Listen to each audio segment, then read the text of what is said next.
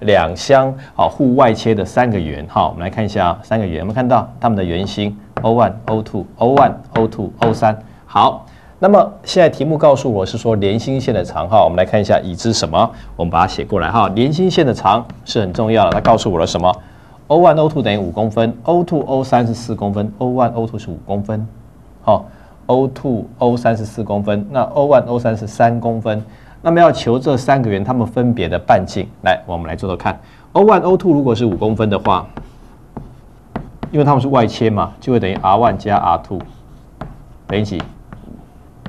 对不对？我们把它当做我们的小一，好不好？再来 O2、O3， 实际上就是半径 R2 加 R3 等于几？等于4。我们把它当做我们的小2，这样可以哈？好，因为到时候我们就是要把 R1、R2、R3 找出来嘛。再来 O3、O1， 哎，这里我把它画个线 ，O3、O1 等于3公分，好 ，O3、O1 是不是等于 R3 加 R1 是不是等于3公分？把它当做我们的小3，好不好？当做我们的小3。那么换句话说，老师，那这样的话，怎么样让我找出 R1、R2、R3 呢？那你记不记得张老师以前在教你第2册解这个联立方程式的时候，跟你讲过，几个方程式就可以解几个未知数。我们现在看一下哈，我们现在顶多要求就是 R1、R2 跟 R3 3个未知数而已嘛。3个未知数加几个方程式？3个，有没有3个？有没有3个？有没有？有啊，1个，有没有？1个、2个、3个。好，所以呢，我们一定可以把它找出来。那现在是怎么样可以把它找出来？你知道吗？这就要动一点脑筋了哈。怎么办？知不知道？小1啊，加小2啊，加小3，则变多少？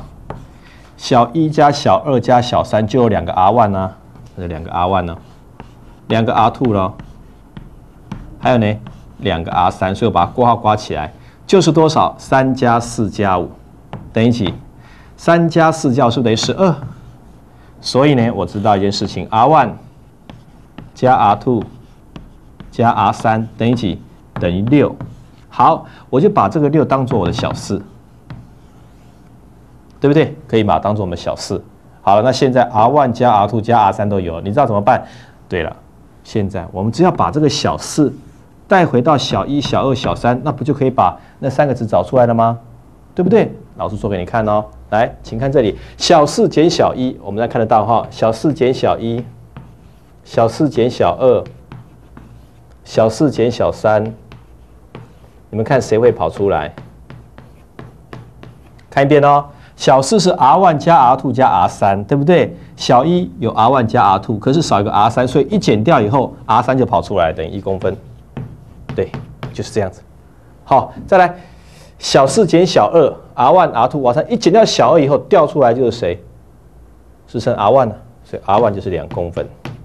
小4减小3 ，R1、R2、R3 减小3以后，跑出来就是 R2， 几公分？对了，3公分。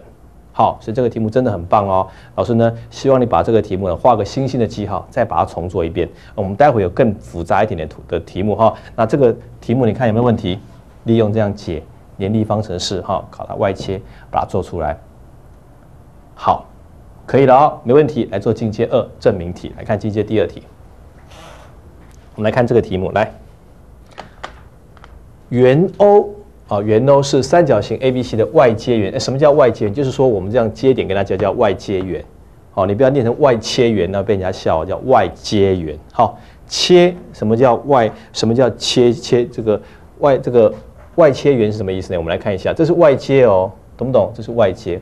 那如果说它有外接，那有什么圆？有内切圆。稍微跟你提一下好了，什么叫内切圆？一个三角形有没有？它有个内切圆。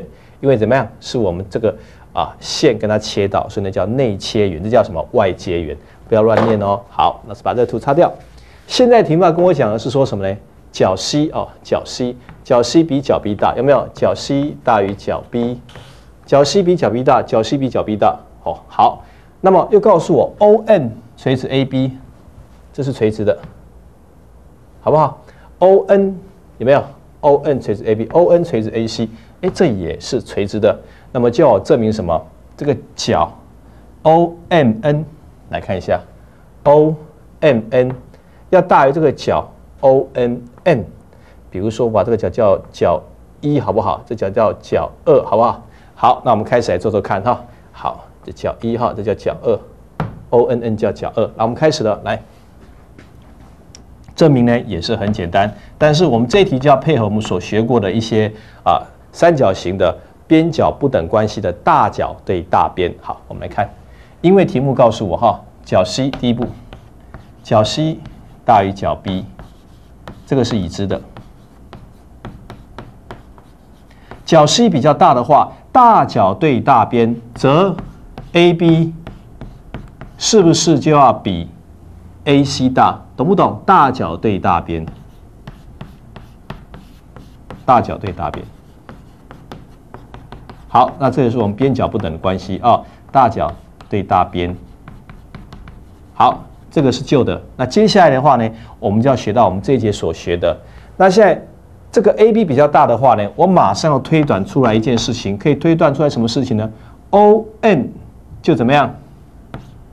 跟 ON 就怎么样 ？ON 跟 ON 想3秒钟来回答，我会怎么样 ？AB 是比较大的哦 ，AC 是比较小的哦。那么大弦是不是对小弦心距？小弦是不是对比较大的弦心距？这样听懂吗？所以 ON 就比什么 ？ON 小了。好，那这句话你最好也把它写出来。大弦的话呢，我们前面你看张老师前面不是讲过了吗？我说我有把这个性质跟你讲。好，大弦对小的弦心距，这样很清楚了。好，那接下来我们就要把它证明出来了。在三角形第二步，在三角形 OMM 当中，在三角形 OMN 当中，我们知道一件事情哈，什么事情呢？因为 ON 它是比 ON 小的。来，这个是小边，小边说对小角，则 ON 所对的是什么 ？ON 所对的是什么？是不是角2，对不对？所以呢，角2小角对小边，对不对？就要小于什么？小于角1。所以讲清楚一点，即那么角2就是谁呢？角2就是 ONN， 对不对 ？ONN 就要小于什么？角1就是 ONN。好，也是边角不等的关系。好，那这个题目呢，是我们的联考也考过的题目哈。那在我们的课本里面也有这个题目，你看看有没有问题？